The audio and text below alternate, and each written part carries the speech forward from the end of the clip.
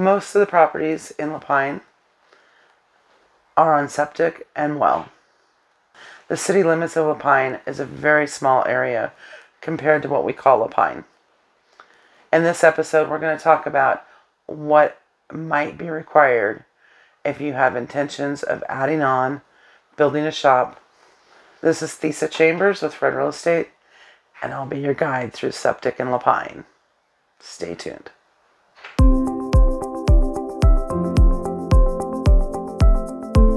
Most of the properties in La Pine are on septic, and most of them are in great condition.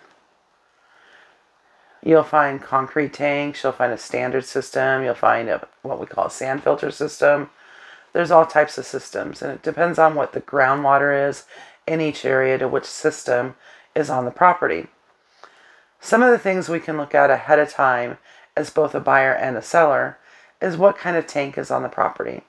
We still find several steel tanks on properties, and some of those steel tanks are working just fine right now.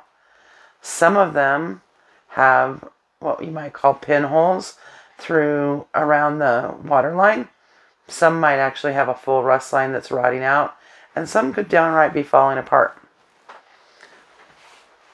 During the sale, we generally have the septic pumped and inspected, and we can then make a determination of what needs to happen. Tank replacement's super simple and super affordable in comparison to a whole new system. A tank replacement in today's world runs around $3,500,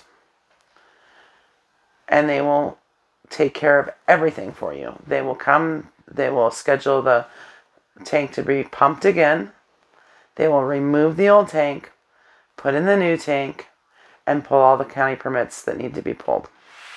That's an easy fix. Super simple. Many sellers do it ahead of time. Some do it during escrow. When it gets tricky is when you're buying a home that you intend to build a shop or add sleeping quarters or do a whole family room, bedroom conversion.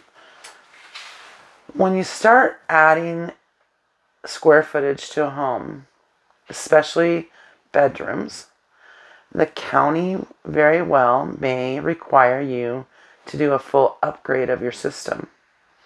And most of the time an upgrade is less expensive than a whole system. But the property and the system that's already in place is going to dictate how expensive that's going to be. Because if there's not room to upgrade the system, and by upgrading what they mean is you usually have to add a whole additional tank to take what's currently there, which is either a sand filter or a standard system, and make it either a standard ATT system or a sand filter ATT system. To do that, it's pretty simple to say. You just add what they call a dowsing tank, some other components, and presto magic, you're now got the ATT system. The problem is if that system is where you're going to build your shop, or if that addition is right where the tank goes, or is, or there's not room between the septic tank and the drain field to put that dowsing tank in, now your expense is going to be more.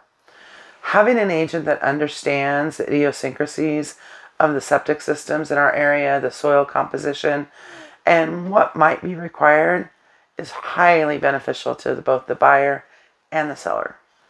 So, you want to talk about septic? I've got lots of people in my back pocket, so to speak, that are my favorite excavators and favorite septic people, and they can help guide us to make sure that the property that you're going to buy is perfect for what you're wanting to do on it. And for sellers, they can help make sure that you're not going to hit stumbling blocks during your transaction. This is Thesa Chambers with Fred Real Estate. If I'm being helpful to you, please subscribe to my channel. Give me a thumbs up. Look forward to our next visit. Have a great day.